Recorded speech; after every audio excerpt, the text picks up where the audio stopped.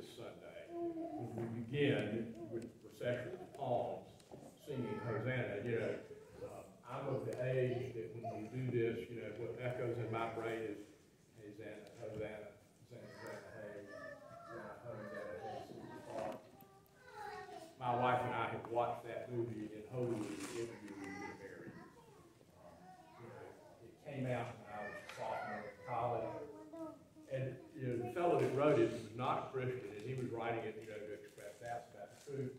And I think he was stunned when all these little Christian boys and girls in colleges all over the country went out and started buying it and listening to it and thinking, said, this confirms everything we ever thought we did.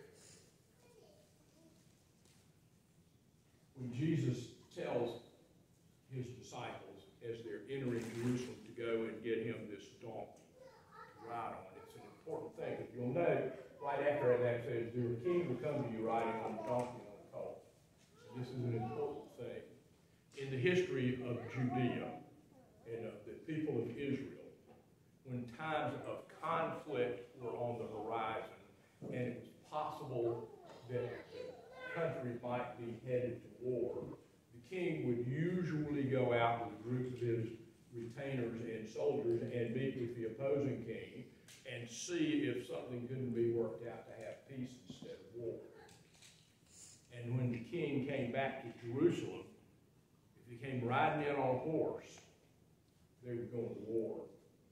And if he came riding in on a donkey, there would be peace and there would be no war. So this was a kingly way of saying, gird yourself up for battle, or you can relax because we found a way to keep the peace. So Jesus coming into the city riding on a donkey is metaphorically a claim of kingship, as it were. And with the people singing Hosanna and I, just because he is bringing the ultimate peace, which is himself. It's amazing to me, and I think it's always been, and probably amazing also to others, is that we transition so quickly from this great celebration to the second gospel that we read, where the crowd that one day is singing Hosanna to the Son of David, now sings, let him be crucified.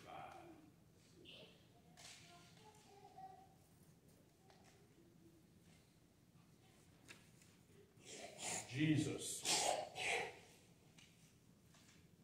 knows what has to happen. He'd like it not to have to happen. That's why he prays in the Garden of Gethsemane, Father, if there's some other way to do this, let's choose that way.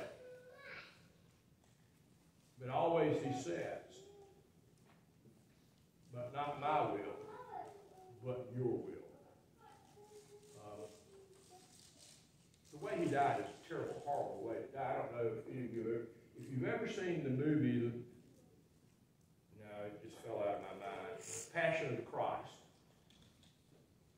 That's a very accurate portrayal of the way he would have been beaten and then the way he would have been crucified. That's the way it happened. And generally, it took 3 days to die for being crucified.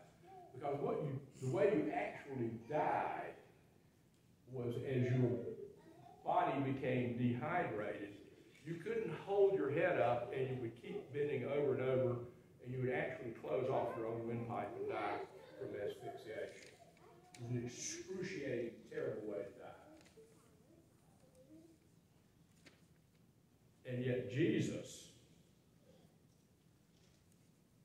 who could have, had he so desired, picked himself up off that cross, did not do that because he needs to do what he does, not for himself, not for God, but for us. There is something in us that needs that sacrifice for us. And that's what it is. Let's make no mistake.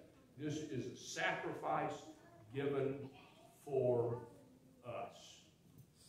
Blood sacrifice given for us.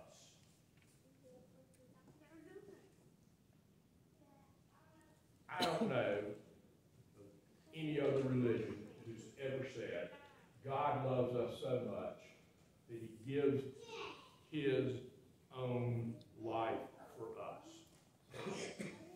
This is what God does for us as we come to this day and we read the story of Jesus' death on the cross.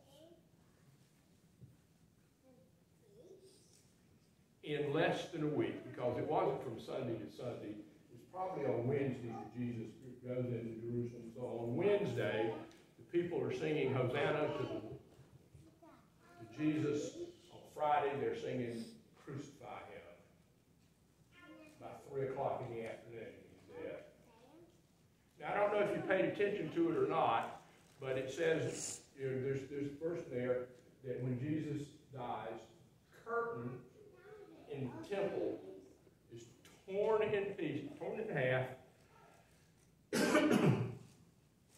from the top to the bottom. That's an important little detail. This curtain was what separated what we call the Holy of Holies from the rest of the temple, and it was where, once upon a time, the Ark of the Covenant had been kept. Now, by the time we get to this time, the Ark had already been lost in one of the times when Jerusalem had been conquered. But it was still this sacred space that only the senior chief priest could go into once a year to pray for the people of Israel. And it was a big, tall curtain. It wasn't just some little thing. It was tall. It was, maybe 20, 30 feet tall. And if a person were to tear it, they'd have to reach it from the bottom and jerk it apart. They'd tear it from bottom to top. And it tells us it's torn from top to bottom. That's God reaching out, grabbing that curtain and tearing it open in grief for his son.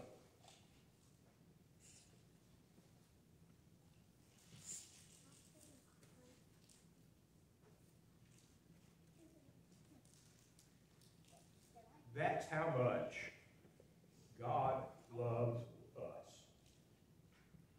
It's almost impossible to comprehend. We are blessed by God in a way that is almost impossible to understand. And we know, as we live in Him and He lives in us, that death is not the last word for any of us, or for any of God's people. There is another word. That word is welcome.